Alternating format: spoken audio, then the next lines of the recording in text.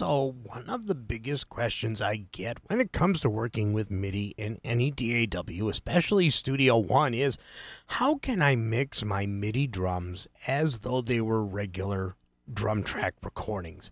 And there's a couple of things to be aware of. You know, the MIDI drums and V-drum kits triggering MIDI drums, whether you're creating with a keyboard or something like the Atom or a V-drum kit, they're all going to have different nuances and things like that. So this particular drum track that I have here, this is made up of some of the samples and stuff that I sampled over the years, and I created a nice kit so that I can actually play my drums inside of Studio One without having to actually mic up the drum kit more than once.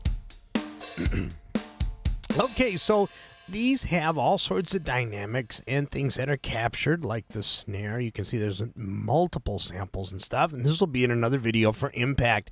But the issue is, okay, they sound great and all, but I want to mix them like real drums. I don't want to do the MIDI, and of course, even if you explode the MIDI, you still only have one channel.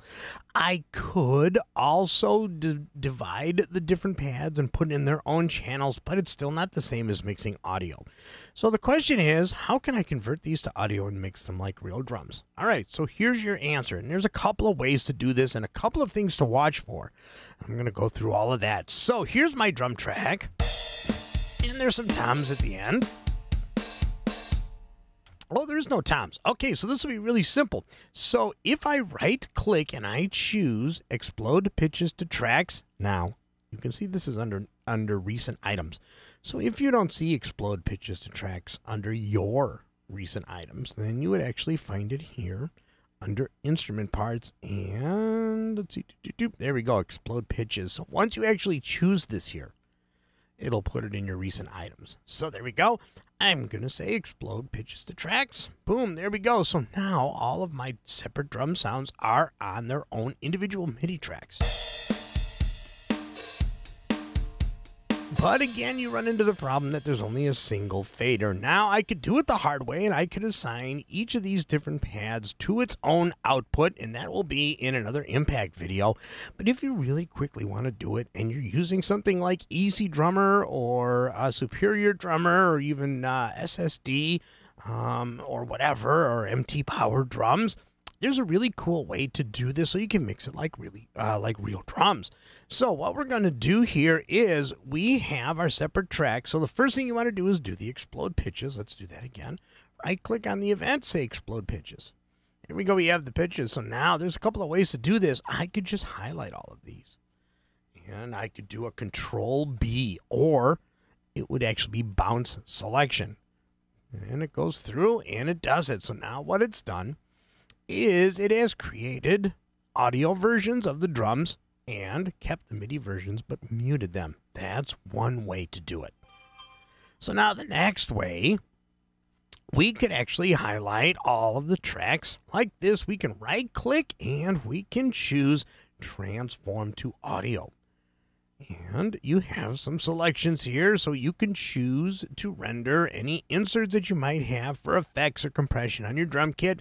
Usually I don't do that, and you want to preserve the instrument track.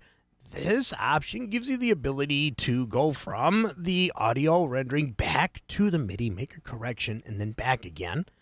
And you can choose to remove the instrument or keep it active, but it'll use CPU if you keep it active. So a lot of times this is done to save CPU as well. So let's just go ahead. We're going to click OK. The auto tail is at the end for things like ringing cymbals and things like that. I usually keep it at 5 seconds. So now we're going to click OK.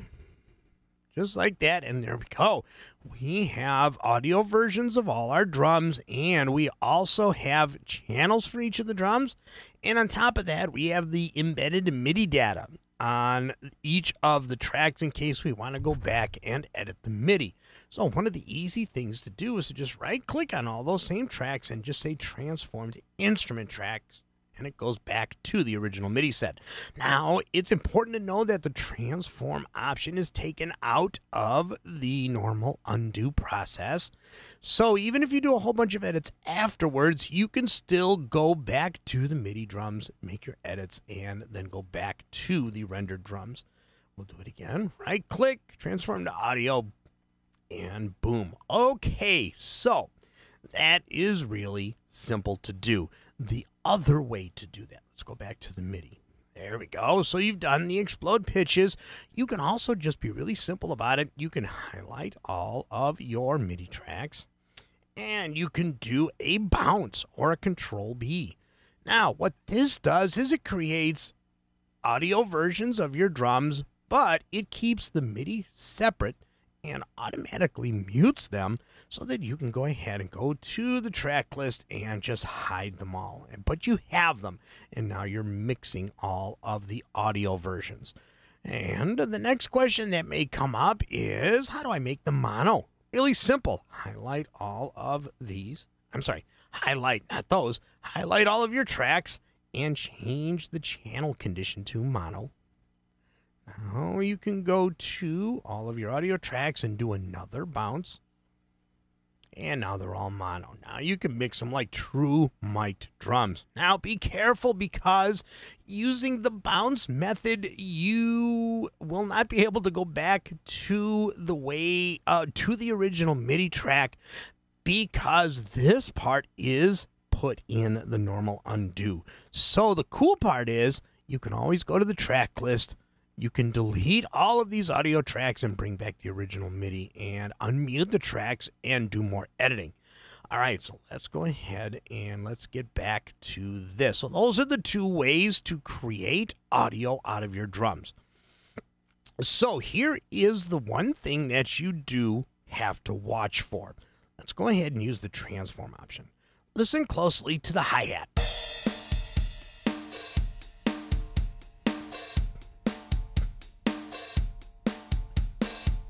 Okay, you can see that it cuts off normally, just the way that you would expect. But watch this. And this happens with the bounce as well. If you do the transform to audio track, do it the way that I showed you, and you got the audio versions, but there's one little anomaly that we have to watch for. And here you go. The open hi-hat is no longer being canceled, and it sounds really weird. Yeah, it sounds really weird there. So what is the fix for that? Let me show you. It's really, really simple. I'm going to use undo, and I'm going to go back. Okay, here are the two hi-hat tracks. Now, I don't have them labeled here. It's just because of the particular kit that I used. It was a custom kit that I made. But any of the Personas kits and any of the newer kits and stuff, once you actually have labels on the pads and you do the explode pitches, all of the names will be there. So this is just a case in this drum kit alone. So how do we get back the canceling of the hi-hat?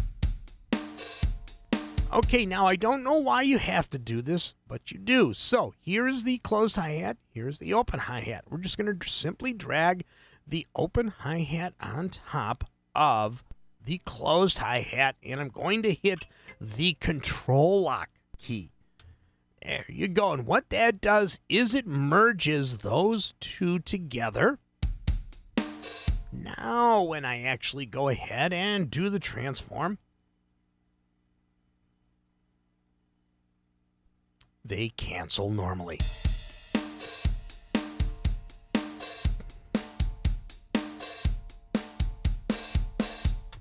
I know it's a little strange, but it does work, and it works well.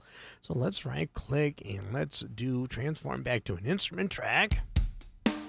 And those should be together anyway. Why they're rendered on two separate tracks? It's just because they're on separate pads.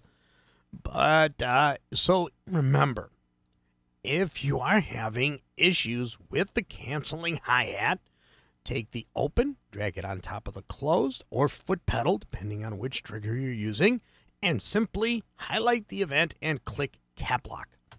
And it merges them together, therefore making the transform to audio or bounce function correctly by rendering the hi-hat and open hi-hat correctly.